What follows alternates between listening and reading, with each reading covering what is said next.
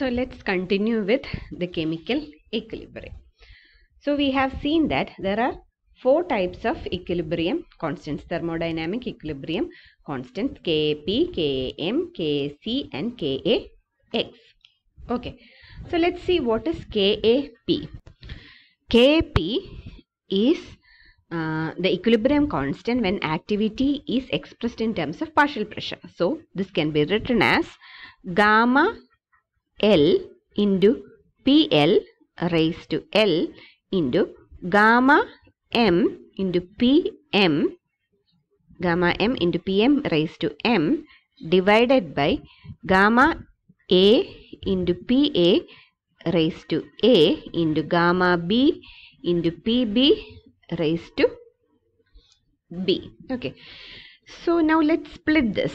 This can be written as gamma L raised to L into gamma M raised to M divided by gamma A raised to A into gamma B raised to B into PL raised to L into PM raised to M divided by PA raised to A into PB raised to B, where gamma represents the activity coefficients and P represents the partial pressures. For ideal solutions, the activity coefficients are equal to 1, and this can be considered true in the case of dilute solutions also. So for for ideal solutions and dilute solutions, this can be written as Kap now can be written as Kp is equal to, this term becomes equal to 1, and what is left is Kp is PL. This is small p. PL raised to L. Here also it's small p. I'm not going to confuse you. This is PL raised to L into PM raised to M divided by PA raised to A into PB raised to B. This is the Kp that you are familiar with. This is the Kp for ideal solutions, and those solutions which can be considered dilute such as which can be considered ideal such as dilute solutions. Okay. Similarly, we have Kp, Kc and Kx. We have seen Kc is in terms of molarity, Kx is in terms of mole fraction. So what is the relationship between Kp, Kc and Kx? This you have studied in your degree classes. Kp is equal to Kc into RT raised to delta N. And what is delta N? Delta N is equal to L plus M minus A plus B. That's the change in number of moles of reactants and products. Delta N, Kp is equal to Kc into RT raised to delta N. And what about Kx? Kp is equal to Kx into P raised to delta N. Kp is equal to Kx into P raised to delta N. So now we know Kp, Kc and Kx, and what is the relation between these 3 equilibrium constants. Now let's see the variation of equilibrium constant with temperature. What is the effect of temperature on the equilibrium? Okay, we know that delta G0 is equal to minus RT ln Kp. But we know that delta G0 is equal to Gp minus Gr, G of products minus G of R. So what is G of products? G of products is equal to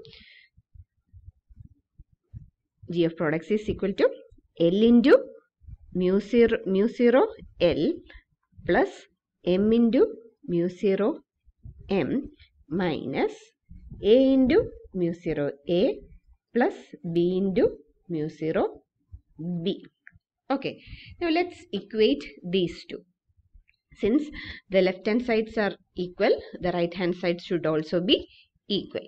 Okay, so we can write minus RT ln Kp is equal to L into mu 0 L plus M into mu 0 M minus A into mu 0 A plus B into mu 0 B. Okay. Now let's cross multiply. Ln Kp now becomes equal to minus 1 by RT into ln mu 0 L plus M into mu 0 M minus A into mu 0 A minus B into mu 0 B. Okay, now let's see what is d by dt of ln Kp. What is d by dt of ln Kp? That will be equal to d by dt of minus 1 by RT into ln mu 0 L. So L of mu 0 L plus M into mu 0 M minus A into mu 0 A minus B into mu 0 B. Here, since minus 1 by R is a constant, we can take it outside. Minus 1 by R into d by dt of L mu 0 L. L is a constant. L into d by dt of mu 0 L by T. Here we have T in the denominator. This term now becomes L mu 0 L by T. Okay, L into mu 0 L by T. So differential becomes L into d by dt of mu 0 L by T plus M into d by dt of mu 0 M by T minus A into d by dt of mu 0 A by T minus B into d by dt of mu 0 B by T. Okay, I'll rewrite it on the next slide. I have rewritten the equation in this slide. Okay, but we know that d by dt of mu I 0 by T, the variation of chemical potential with temperature, we have seen that dA by dt of mu I, we have seen d by dt of mu I by T, it is equal to minus H cross by T square, where H cross is the partial molar enthalpy. D by dt of mu I by T is equal to minus H cross by dt square. Therefore, d of mu I 0, there is hi, mu I 0 by dt will be H cross 0 I by T square. Now let's substitute. D ln Kp by dt is equal to minus 1 by R into L into minus H cross L0 by T square minus plus M into minus H cross 0M by T square minus A into minus H cross 0 A by T square minus B into minus H cross 0 B by T square. Okay, here T square is common, minus is also constant, therefore minus 1 by T square we can take outside. Now this becomes equal to 1 by R T square into L into H cross 0 L plus M into H cross 0 M minus A into H cross 0 A minus B into H cross 0 B. Okay, this is H cross 0 B. Okay, so what is H cross 0 L? It is the partial molar enthalpy of L.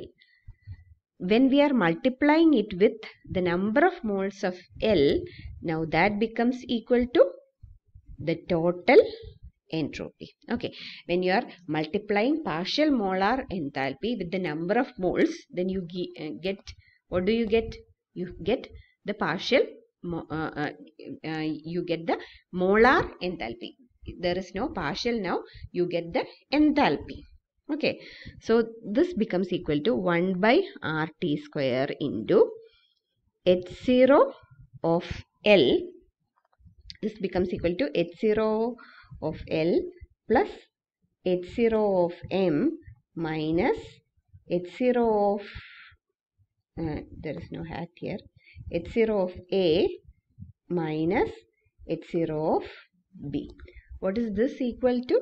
This is equal to delta H0. Delta H0 of the reaction. Delta H0 by RT square. So what do we have here? I'll rewrite the equation. dln Kp by dt is equal to delta H0 by RT squared. Now this equation is known as Van Hoff's equation. This is not isotherm, this is Van Hoff equation. Okay, this Van Hoff equation shows the variation of equilibrium constant with temperature. The variation of equilibrium constant with temperature. This is known as Van Hoff equation. Okay.